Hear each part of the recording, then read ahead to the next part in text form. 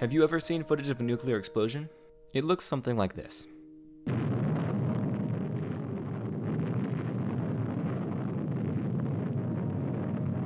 Wow, that's a pretty big explosion. But look closely and you may notice these weird vertical lines nearby the detonation. What are those?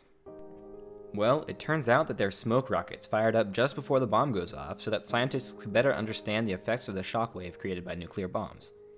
Back in the 1940s and 50s, when the US was extensively testing nuclear bombs, nuclear scientists were still figuring out the secondary effects of detonations, like the shockwave they create. Not only did they not have enough data about nuclear explosions for computer models, they didn't really have computers to model with, so they had to figure out the effects by direct observation.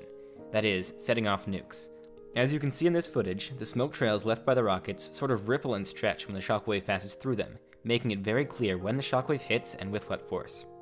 This allowed scientists to work out the strength, speed, and even shape of shockwaves from nuclear detonations. Now, if you watch a nuclear explosion in really slow motion, you might notice a couple of other things. One, it looks pretty cool. But also, what's with those spike things on the bottom of the fireball?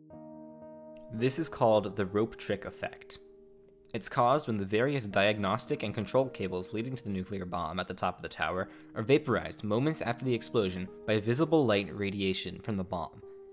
Yeah, the explosion is more than 100 times brighter than the surface of the sun, and when cables absorb all the energy from this incredibly bright light, they vaporize almost instantly, creating spike-shaped pockets of superheated metal and gas at the bottom of the fireball.